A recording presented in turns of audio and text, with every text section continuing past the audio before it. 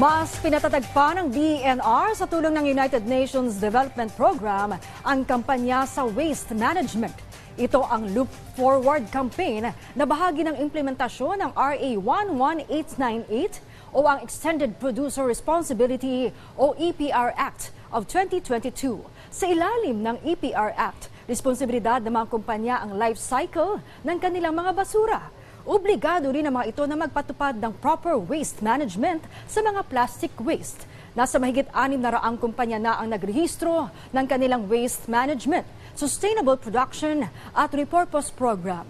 Matatandaan sa datos ng DENR, aabot sa 2.7 million tons ng plastic waste ang napoproduce ng Pilipinas kada taon. Giit ni DENR Secretary Maria Antonia Yulo Loizaga, kapag natugunan ang problema sa plastic, bubuti ang ecosystem at mahikayat ang paglago ng ekonomiya. This new law allows us to actually transform the way we handle waste in the country. And specifically, plastic wastes are the ones that will be impacted most because now we put the burden of disposal or repurposing of the plastic waste back to the producers.